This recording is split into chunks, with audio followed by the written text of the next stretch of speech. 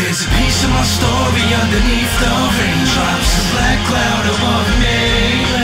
You can't join me underneath the raindrops, trade stories with me. When I was a boy, I couldn't see.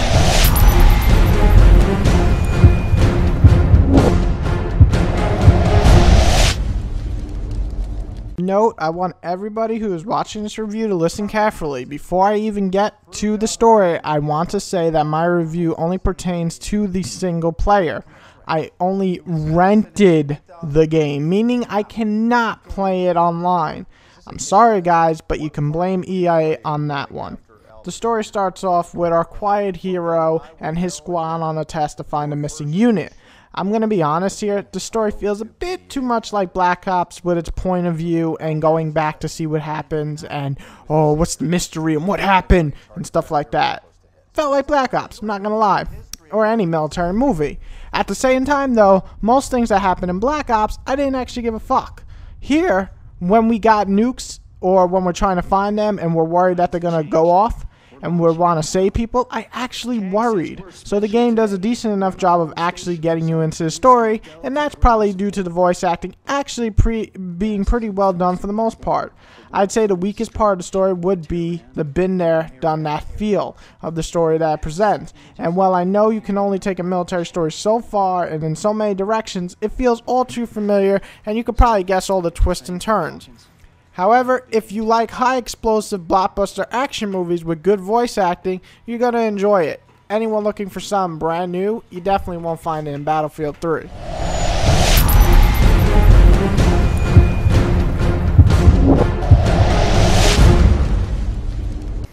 Woo! Graphic wise, baby, I didn't even get to play this on the PC. But let's talk about the graphics on the console. Graphic wise, this game looks fucking amazing. Second you get into the plane and fly, I was so amazed that my jaw actually went, well, you can't see it, but you get the idea. The amount of detail that is presented through the entire game will definitely make your jaw drop a few times. Design wise, it's a military shooter, so standard shooting areas, desert, cities, buildings, and so on.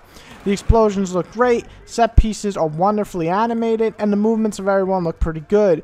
So the graphics are easily one of the best features of the game, and let your eyes orgasm as they watch it.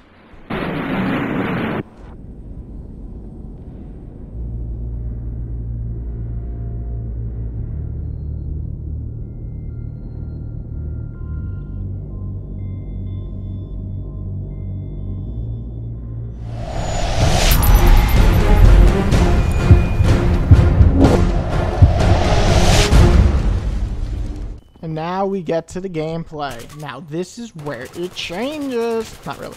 Gameplay wise, it feels like it's standard military shooter. You'll pop guys in the head once or twice and move on. It really doesn't differ all that much throughout the entire campaign, though the plane part was definitely fun and looked amazing. It's just not the next Ace Combat or anything. The tank part was a lot more fun than I thought it would be, and the E3 demo made me think it was going to be shit, but it actually was fun. But as far as the actual shooting gameplay when you're on foot, it stays largely the same as all other military shooters. Pop a few guys, move to the next area, watch a cutscene or a set piece, continue. While not new, it definitely works. The pros are the shooting feels good, the vehicles are well controlled, and the set pieces are pretty fucking awesome at times. Now the bad is that it really can get quite boring because you're shooting the same guys over and over again. My problem is a lot of firefights are within corridors, so it's small shooting areas that can be really a problem for me. It's why I loved a game like Crysis 2 single player, where they set you up in a nice big area and let you tackle it the way you want to. Battlefield basically says, shoot in a straight line. That's all, sir. And while the set pieces are nice to look at, the QuickTime events are lifeless and sadly boring. I don't know if it's the sound or the fights or the movements, but all of it comes off too late and just awkward, making the fights look silly and not badass at all. While some might not find that as a big flaw, I did, since there's so many QuickTime events presented throughout the entire game.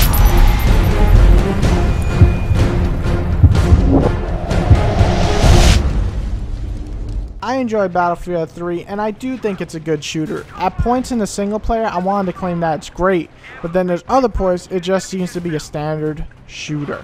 I wish I could have gotten to the online section, which is the section people are raving about, but sadly, EA doesn't even allow a fucking trial, and you can't even test the damn game online. So, it left me with the option of not even getting to try the online, which is a major suckage for you guys and me because I can't review it and you can't watch me review it.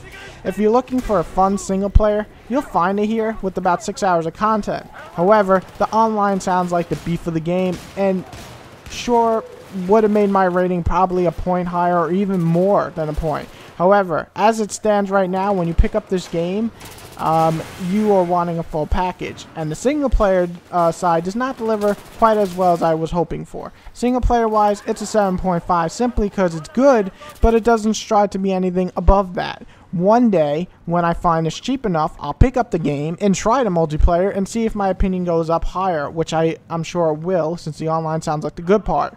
For now, though, what EA gave me is a game that I only can rent, and it's only a single player. So with that, I give it a 7.5.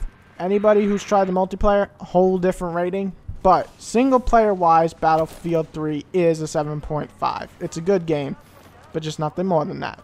Don't seem like a phenomenon when you live